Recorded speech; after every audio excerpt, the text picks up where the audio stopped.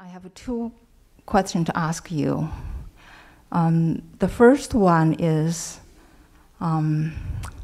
before I was trying to getting the peace or getting the happiness or getting ecstasy, some experience. But then now somehow I see those are only the frequent of the awareness, which appears in awareness. And that the awareness... The peace and happiness are... It is the fragrant. The fragrance of appearing in awareness. In the awareness. And the awareness is the normal seeing. Is normal seeing. It's just like... Normal seeing. Normal seeing is... of course, there are some experiences can happen, but it's the seeing is still a normal seeing. So that's, I don't know if this is right or not. That's how I feel. Is when you say peace and happiness are the fragrance of awareness, right? Appearing in awareness. I like the first part of that statement, that peace and happiness are the fragrance of awareness. But they are not appearances in awareness. If they were, they would be temporary states that came and went. They are the very nature of awareness itself. Very nature. But okay. We only call them peace and happiness from the point of view of the finite mind that experiences disturbance and misery. So by contrast with the disturbance, the agitation and the misery that the finite mind experiences, we call the nature of awareness peace and happiness. But really, as we said this morning, those terms, peace and happiness, are too positive a statement, really, to make about awareness. That they are not attributes of awareness. They are the very nature of awareness, described by the finite mind. The best the finite mind can do is say the nature of awareness is peace and happiness. From awareness's point of view, it knows nothing of peace and happiness because it knows nothing of misery and agitation. Right. Peace and happiness are its natural state, whereas for the point of view of the mind, peace and happiness are marvelous experiences that happen from time to time. From the point of view of awareness, it doesn't conceptualize an experience called peace and happiness because peace and happiness is its nature. The sun knows nothing of light and warmth. We think the sun is light and hot. From our perspective, the sun seems to be light and hot. But if you ask the sun, what is your experience of itself? It would not mention anything to do with light or heat. Because light and heat are its natural condition. It cannot separate itself from light and heat and say, I am hot and light. It cannot conceptualize itself because we can only conceptualize something that is at a distance from ourselves. When something is identical to ourselves, we cannot stand back from it and give it a name. So awareness, if you asked awareness, what is your experience of yourself, it would always remain silent. Right, right. So for me, it seems like the awareness is the normal seeing. Is that right? It's the natural condition. It is a natural. It's the natural condition. Awareness is our natural. It's not our natural state because all states come and go, but it is. Right. It is the natural condition of ourselves. Right. Okay. But that is. I don't mean to imply by that all of this is somehow unnatural, because we could say that awareness has two conditions: at rest and in motion. In the Gospel of St. Thomas, when Jesus' disciples ask him, when people ask us who you are, what shall we say? And Jesus replies, tell them that I am a movement and a rest. So there is consciousness in motion, consciousness at rest, that is pure consciousness, Shiva. And there is the consciousness in motion, the activity of consciousness, that is experience or Shakti. So although when we say the natural condition of consciousness is at rest, it is not meant to imply that somehow experience is unnatural.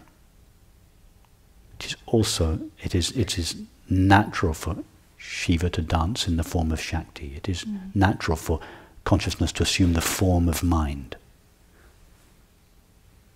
Okay. It is not a mistake. The next question is, even though this kind of thing goes on for quite some time and happens every day, but still, I still, how do I say that? Still standing in the heavily identified with the person. Even though from the seeing it clearly shows that the person is illusion, is not really exist as we normally think. But still, nevertheless, I'm still heavily in this identification. Yeah. Imagine that you are a nurse, and that when you go to your hospital in the morning to work, you put on your nurse's uniform, and at that moment you become a nurse. You seem to become a nurse. You step into the role. But when you go home in the evening and you take off your uniform, you are no longer a nurse. You're just a woman.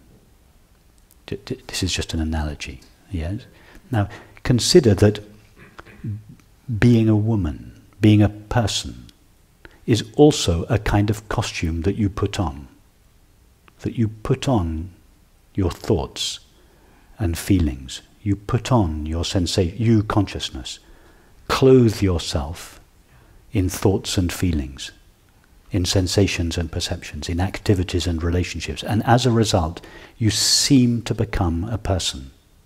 Just as, in the analogy, you, the person, put on the costume of a nurse, and as a result, you seem to become a nurse. You even say, when somebody asks you who you are, you say, I am a nurse. Well, you're not essentially a nurse. Before you are a nurse, you are a woman, relatively speaking. Yes, being a nurse is not inherent in being a woman, but being a woman is inherent in being a nurse. Yes? Mm-hmm. So you, consciousness, you put on your thoughts, feelings, sensations and perceptions, and as a result you seem to become a person. You put on a costume, and you seem to limit yourself by doing so. So the costume that you put on, the person, is not inherent in consciousness, but consciousness is inherent in the person. So you feel that your whole body is full of yourself. And you are right, the body is full of ourself. That's why most people feel, I am the body, because the body is full of ourself, just like the nurse is full of the woman. Every part of the nurse is filled by the woman.